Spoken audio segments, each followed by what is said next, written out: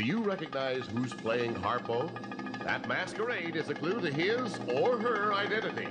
If you don't know who it is now, you'll soon find out on television's most colorful game, Masquerade Party. And here's your host of the Masquerade Party, Richard Dawson. Thank you. We thank you. We welcome you to Masquerade Party, the show where all the celebrities come in disguise and try and stump our panel of experts. And the experts have to guess who the rascals are beneath the disguise. Now I think we should meet the panel. Here's a gentleman who did The Magician, Courtship of Eddie's Father, a marvelous special called Steam Bath, my favorite, Martian, and he's a concerned actor. He's done a great deal for the youth of America. I say he's done as much as Al Capone or Jack the Ripper. Here he is, Bill Bixby. Oh! Jack the Ripper. How are you? Handsome Bill Bixby. Nice to see you. All is well? It's good to see you, Richard. Yes, all is fine. The thought for today is the Apple Dumpling Gang, right? Yes. That's the picture that Bill made for Mr. Disney, and I hope you make a lot more. Well, I hope I make him like that, because it is a funny film, I think. Good, I'm glad. Here's a lady who's an absolute delight. A lot of people, apart from her being pretty, do not realize that she's a wit. She does a lot of one-liners. This is mainly because she can't remember two-liners. Lee Merriweather. Ho! Hello. Hello, Miss Darling. Thank you. Oh, I'll take There she's sitting. This is the darling lady that helps Barnaby Jones every week. Oh, my love, Buddy Ebsen. Yeah, you're He is doing a a marvelous job, and you're doing a Thank great you. job with us here, too. Thank you, We're I'm proud, having aren't we, fun. Will?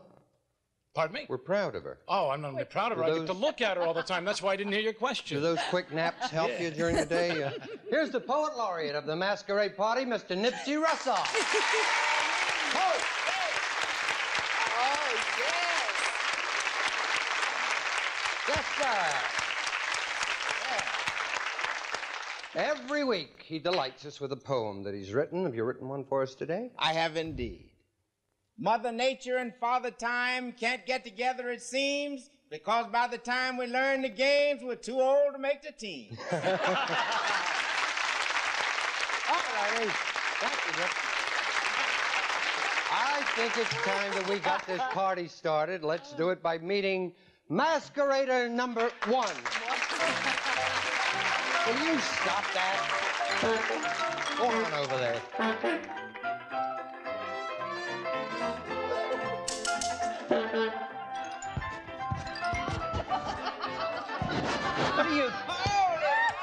What are you doing? Will you stop that? Hey, just don't strangle him. He's an important star. Just stay still while we give the audience at home and our studio audience a clue to your disguise. Harpo was a zany comedian, and so is our masquerader. Okay, now, panel, you couldn't hear the clue, neither could I. All we've got to go on is what we see right in front of us. Going to give you a minute to think things over. Give our audience a little time to mull over the clue while we all watch this.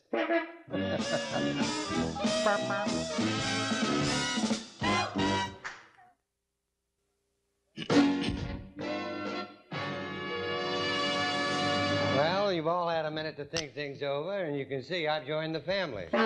They were coming apart. Thank you. Now, just take a good look at that disguise. You really think you know who it is, huh? Well, we're going to show you right now. Funny man, Charles Nelson Riley.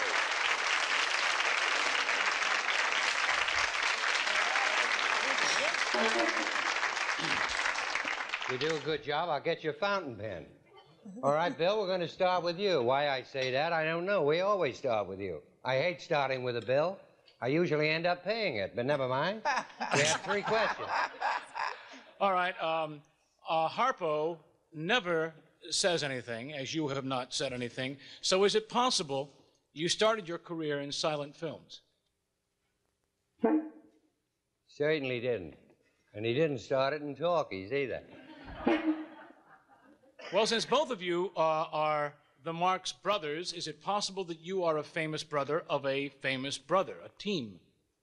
You're losing air. You better get your lips vulcanized. No, it's absolutely correct. The answer is no. One more question. Well, you've been honking your horn and making a lot of noise, but you haven't been saying anything. Could you possibly be a politician?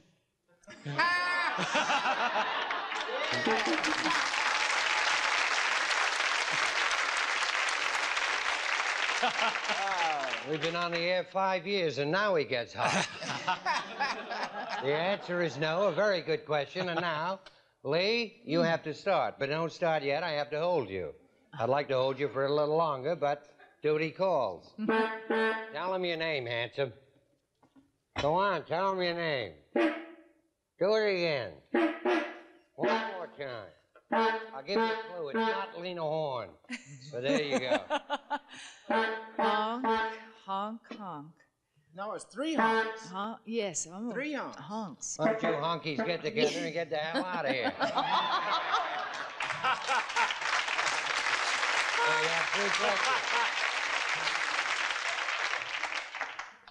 Oh, the horn, it was, it was one of my favorite actors was in Horatio Hornblower.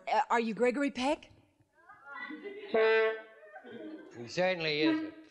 He's a grubby little devil. Well, Harpo's real name is Arthur. Would you be a famous Arthur? Not author, but art, like art. When did that die? No, he's not a famous author. Yeah, Nipsey just pointed out real estate, sales and rentals. Does that have something? Ooh, are you dressed as Harpo because you're quite a famous comedian? He certainly is. I think so. Yeah. Well, that's your 3 questions, and now, Nipsey, we're going to get a little help from you, if we may. Why don't you help Nipsey by showing him your name? I think that's enough for anybody. Carry on. 3 questions. We're just rehearsing. 3 Well, questions. I think when you told him to give his name must have either 3 parts to it or 2 names with a middle initial, because he get honk. Well, honk, he honk. could stutter, you know. So he's got 3 names, and he's a comedian. And that wrestling hold that he put on you looked like to me like a half Nelson. Mm-hmm. Am I coming along? Mm-hmm. Oh, yes. Well? Charles Nelson Riley. Come on,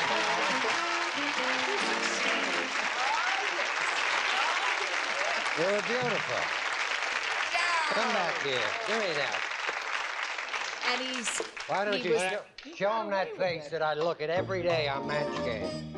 I'm sorry, makeup. We worked so hard. Mr. Charles You see the Nelson. look in my eyes? You're marvelous. Just give me that. I watch and work with this young man on a game called Match Game. We're all friends. Yes. We all have worked together. Well, we've worked together again. And here we are. We've got to go somewhere where we're not known. Why don't we go to the next studio? Ladies and gentlemen, Mr. Thank you. Charles Nelson Riley. Have a good time. Thank you, Charles.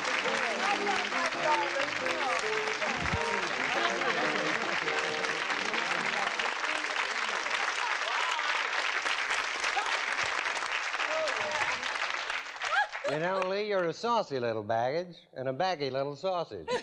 And now let's meet our next masquerader. Why not? Well, thank you. We put a mustache on you and you change completely. Well, it's very sanitary, isn't it?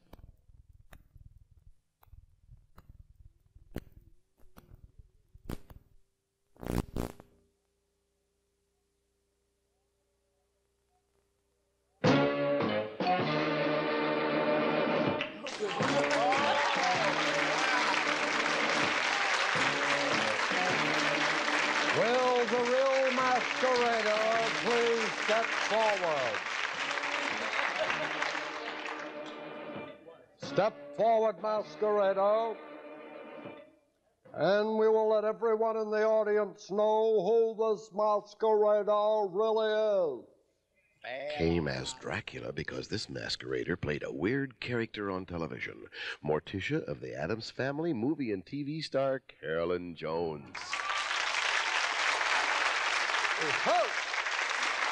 All right, Lee, darling. Gonna start with you, pretty Lee. 3 questions, darling. Well, with Dracula, immediately I go to blood. Yes. No, did you, by any chance, appear in the picture Sunday, Bloody Sunday? Blood and sand. Blood and sand. I'll go down the line. No, that's just one question. Not at all. Not at all. Well, Chamber of Horrors. Have you ever starred in a horror film? Not at all. Bubble. I'm getting something with the movements and everything else. I just wonder, are you a female Dracula? Oh, that kills my whole Wouldn't hurt. Yes, a female Dracula. 1 up for woman's lib, and that's your 3 questions. Nipsey, you're next, but we're going to give you a little help. Do you have a clue for Nipola? Nipola?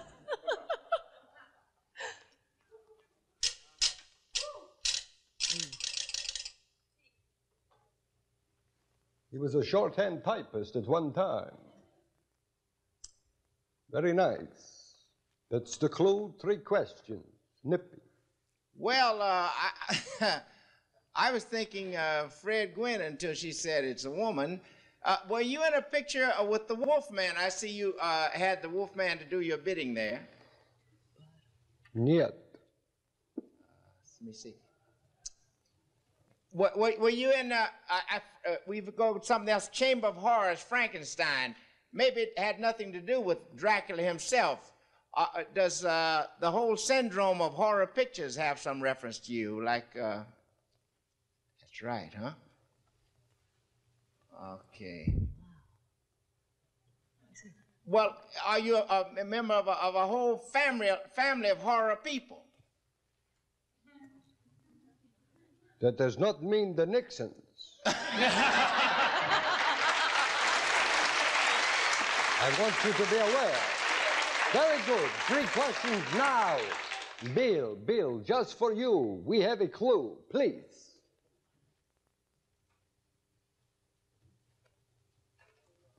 These flowers are very dreary. I will make a nice arrangement of them.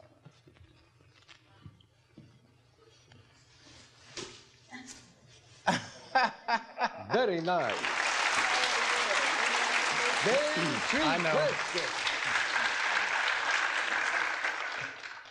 Could this group of monsters, all of which you say are in the same show, could this be called a family of monsters?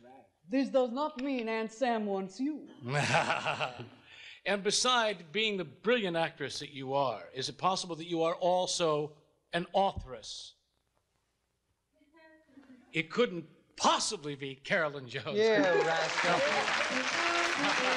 You're beautiful. Yeah. Let me hold your cigarette holder. Was that fun? Oh, that was great. You were I a enjoyed great, that. you were a The great winning is old dead. horror. But you got all the clues exactly. You want to take that off for us, my do pretty I? lady? I swear. Let's We'll see the face that we always see. That's part of it. How could you make a Oh, gorgeous creature like this look like? Carolyn, oh, God, there goes the nose. Morticia herself. Oh, jeez. I think I can get rid of this, too. Disguise those Miss eyes. Carolyn, Take your forehead off. oh, Oh, God, it feels like a mask. You know, you go and pay $9 million for that someplace. you look darling, and we thank you for being with us. Thank you. It was my pleasure. You see, you're absolutely right about her being a fine authoress, and her husband is an author. Oh, I I'm read the full of very guts. first book you have, but here's a book that you've both written. Yes. Herbert Green is Carolyn's husband, and Carolyn have gotten together, and they've written a book that I've read, and I must tell you, it's called Diary of a Food Addict. And there are a lot of diet books around. And the way it's based on, very similar to the way, if you have a drinking problem, you have to commit yourself not to take that drink. You have to think that way read it? to stay. I read it. May I read it on the plane back to New York? For $1.95 plus, no, plus $6.95. I've got to make a couple of bucks. It really gives you hope if you have a weight problem, and it's a book. There's no reason for me to plug it, because I'm not here to plug books. It's a good book. Go out and buy it, because I love this lady. Miss Carolyn Jones. Thank you.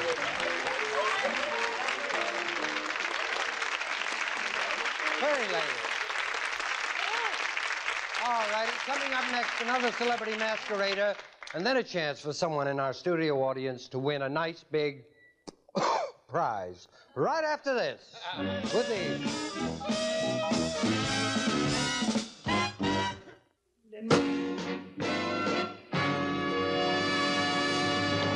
All right, panel, you're pretty smart. You got 2 out of 2 so far. I think we might fool you. Masquerader number 3.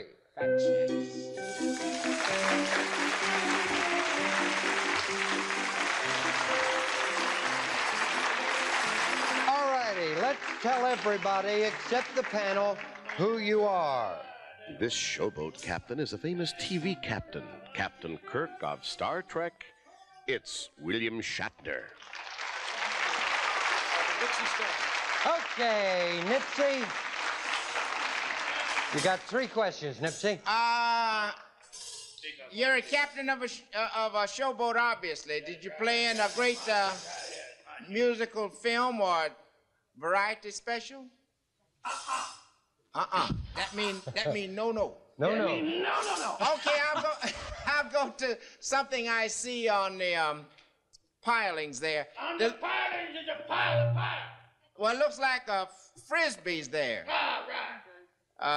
The frisbees or flying saucers or something. You're jumping ahead of your time.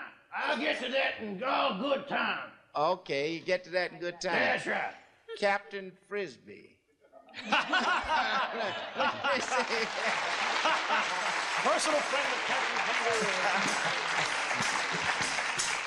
Well, the name of your boat there says Dixie Belle. Are you a famous personality from the South, like Minnie Pearl or somebody like that? I was a chicken, but I ain't Minnie Pearl. You was a chicken, but not All Minnie right, that's Pearl. your 3 questions. Now, Bill, you're going to be next, but we're going to get you a little help. Come on aboard, folks, and see the big show. The showboat goes all the way up and down this river, and we got the biggest stars to entertain you. Why, we got stars you haven't even seen yet. Come on, folks, come on board, up on the hot. Why ain't you coming? There you go. Billy's 3 questions. Come on. Yeah. Come on. All right. Could the fact that you are playing a captain not necessarily relate to a boat? Could it relate to another object? Could be. That's right. Well, it's called the Dixie Star. That's my boat. Right. You thought it was Dixie Belle. Yeah, it's Dixie. And Come on, get your question. I'm going to go for the Frisbee one that he never, because he said spaceship. Is it possible the Dixie Star could represent something like a Star Trek? A Star Trek. Yeah, that could be. That's very good, Bill. That's your 3 questions.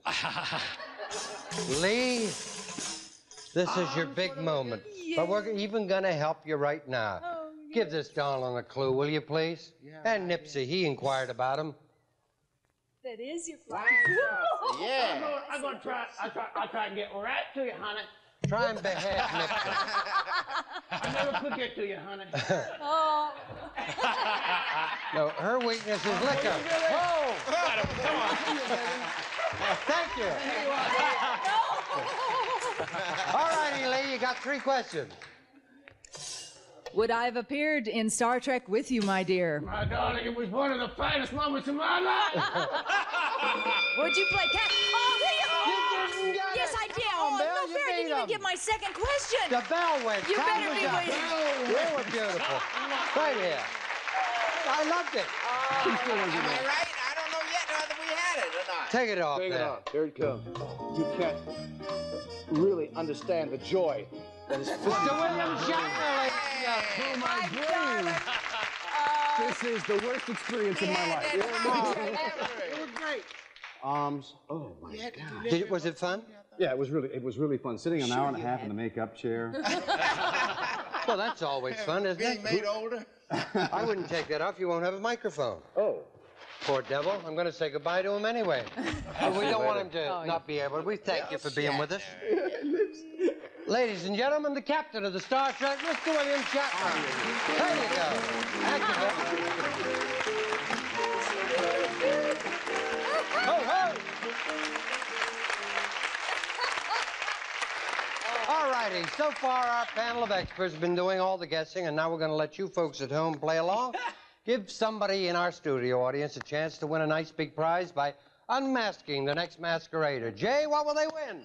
It's a stereo from Electrophonic, one of the world's largest manufacturers of stereo products, Electrophonic's new total stereo system. And the World Book Encyclopedia 2-volume dictionary containing 2,300 pages and 2,000 illustrations. Richard? All right, thank you, Jay. All right, home and studio audience, this is your challenge when we meet masquerader number 4. Or 3.5, I'll accept. Get ready, Chris. You chicken out me, I'll pull your belly button out. I'm going to give them to them, some kids. Yeah. Little blonde.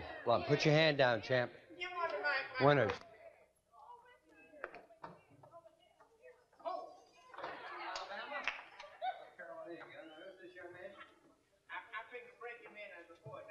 What I tell you to I'll say. give you the microphone. Okay. What's your name? Chris. That's right. One thing we say each night when we pray. One thing we say each night when we pray. I can't quite get through my head. I can't quite get through my head. If I should die before I wake. If I should die before I wake. How would I know I was dead? How would I know I was dead?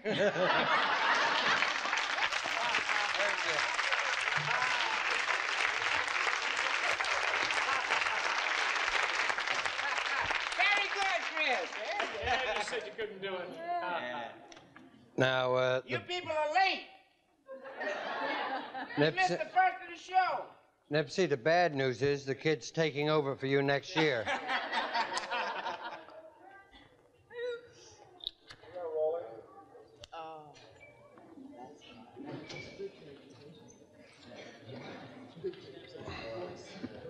Five, four, Yeah. 3, Feel the dust in it.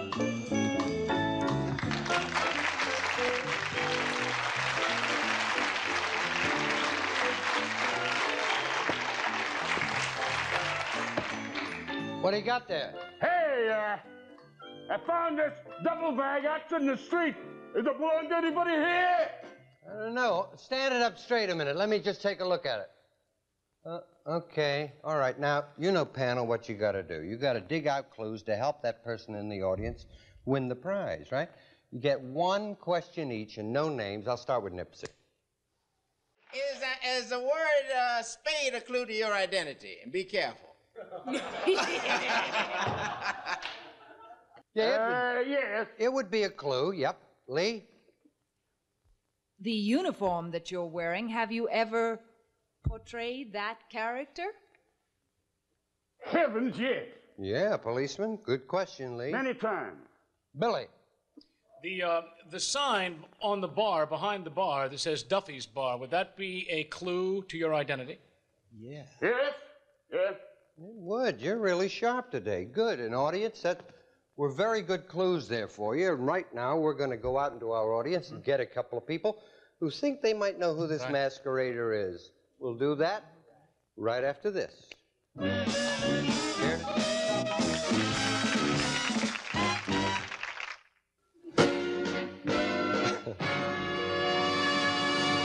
Shame on you talking while I have such pretty ladies here. These ladies we found in the audience, and they think they know who our masquerader is. And if either one of them's right, they're going to get that nice prize we talked about. And what's your name? Joan Hammer, Where are you from? England, What part of England? London. Well, you heard them cheering. Who do you think it is? Howard Duff. Howard Duff, all right. Your name? Barbara Lamas. That's very good. That's correct, too. Where are you from, darling, Barbara? Beautiful downtown Burbank. All right. Who do you think it is? Howard Duff from Duffy's Tavern. You think it's Howard Duff as well? I love this belt, by the way. Well, if you're both correct, you're going to get the prize. And if you're, wrong, we'll have a prize for you either way. They both think it's Howard Duff. Would you show us who you really are, please, Masquerader? Thank you. Thank you. Getting close. This is so easily. Mr. Howard Duff. Very good. That's great. Look at him there. How do you like the way I watched my characterization right in the whole thing? I started out to be Brooklyn, right? You did a good job. You saw the clues there. Mr. Adam and Eve, right? And Sam Spade, the original Sam Spade on the radio. You both get that great prize, and we're very proud of you, right? We've got a party going on. Should we wander over there? Should I take that for you? Would you really? Yeah. Got some champagne. Ladies, come and join us. Howard, right over there. Beautiful. We did the prize. Sorry, I'm going to go back once again. We did there's no loser. How do you do a loser prize? How do you do a loser prize? Extra prize for being so good. Sorry, Richard. Oh, sure. Now you tell me they get extra, you get extra prize. Get your ass back up there. Listen, I'm delighted to give you extra prize. Howard, come back, please. I don't have the Christmas present. No. Sam Spade. Oh, yeah. I guarantee it'll be elbow macaroni. You'll be. I knew who that was without any clues, though. Did you really? I didn't Yeah. do very much. Well, that's difficult. It's difficult because you're locked in there with that. You know? The eyes and the shape. You gonna come in on me? Start with me. All righty. Gotcha.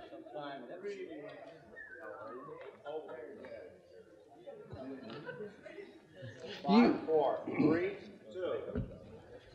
You not only won the big prize, I'm delighted to tell you we've got some extra prizes for you. Thank you. All right, what are they, Jay? Well, there's a supply of Nescafe instant coffee with big dark chunks and big bean flavor, real coffee flavor, Nescafe. And a supply of Rice-A-Roni, the big flavor side dish that's so quick and easy to saute and simmer to flavor perfection. Rice-A-Roni, the San Francisco treat. Now back to you, Richard Dawson. All righty, thank you, Jay.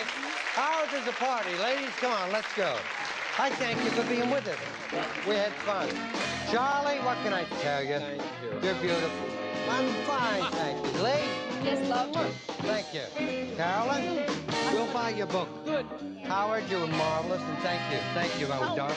No, Howard's right here, but he's just taking on me. William, I thank you kindly. Keep working hard. You're a good actor. We thank you for being with us. Bill? Yes. Thank you. Pepsi, thank you. Most of all, we thank you for watching. Will you tune in next week when we try and unwig some of the big wigs on television's most colorful game, the Masquerade Party. Ho!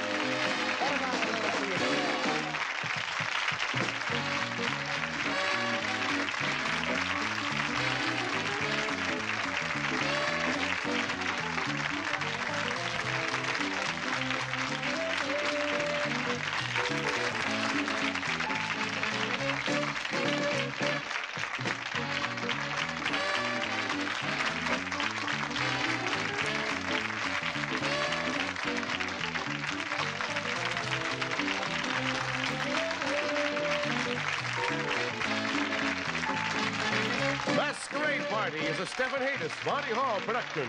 This program was pre-recorded. Jay Stewart speaking.